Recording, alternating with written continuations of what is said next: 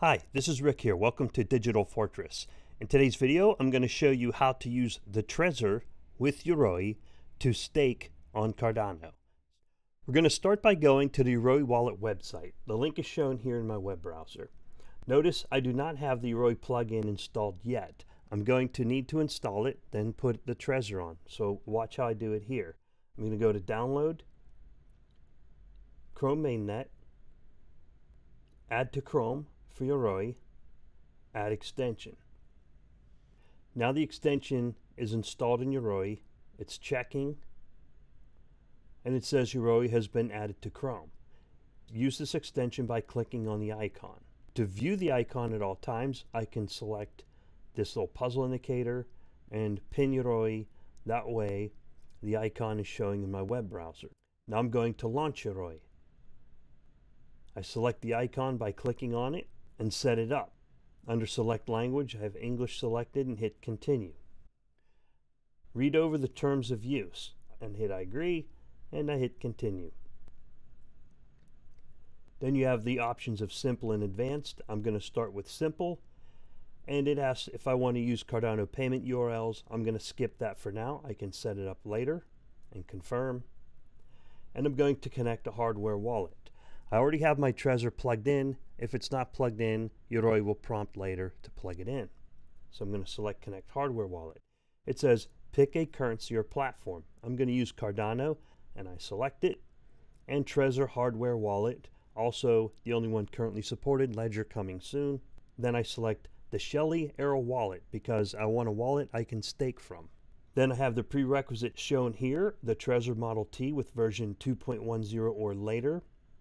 The device is pre-initialized and connected. The computers remain connected to the internet, and the Trezor device remain connected to the computer, and I hit Next. Now it says to connect the Trezor, and I hit Connect. My Trezor is currently locked, so I'm going to swipe to unlock it. Enter the PIN.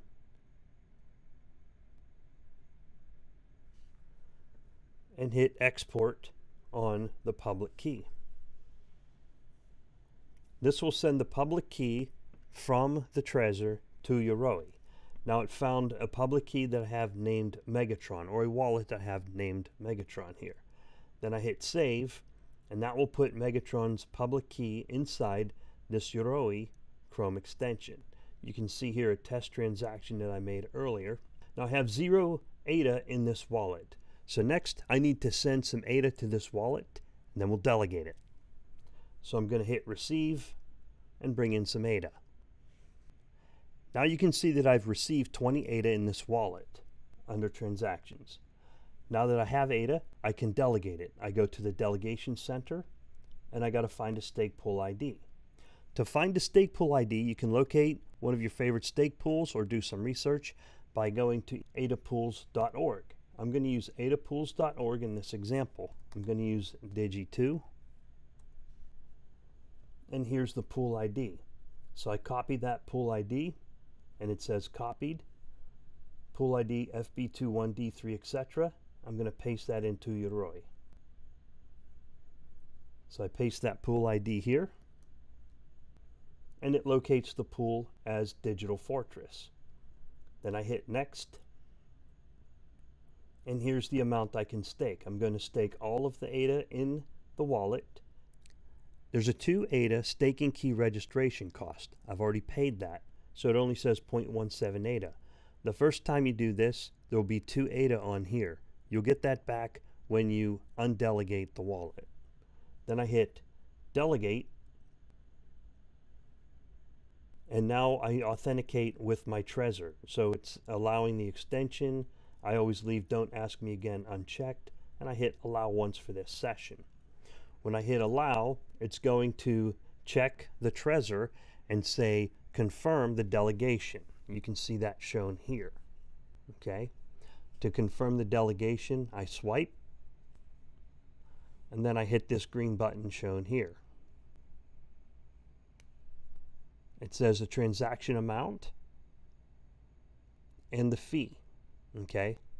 Then I swipe, and I press to confirm and hold. Once that green circle completes and I get the check, the delegation has taken place. Here you can see that the transaction took place. The delegation is going to be called ADA Intra-Wallet Transaction. You can look at the details by selecting it, and you'll see that this is a staked delegation and not a regular transaction. Now I can go to the dashboard, and here I see on my dashboard that the delegation is 19.8 ADA. The rewards, the epochs, and when they occur, when the upcoming rewards are. And there's this little exclamation point here that explains when the first rewards will occur. So make sure to check that. As your rewards accrue, they will show up in this bar graph down here. Very cool. And there's also a button to check the pool's web page. This is my web page for Digital Fortress, and I show the DIGI and DIGI2 stake pool IDs here, so you can either get them from the web page or from ADA pools or from PoolTool, as shown here. Okay, so that is how you stake from Yoroi. I hope you enjoyed the video, and thanks for watching Digital Fortress. Thank you for staking with Digi. Have a great day. Bye-bye.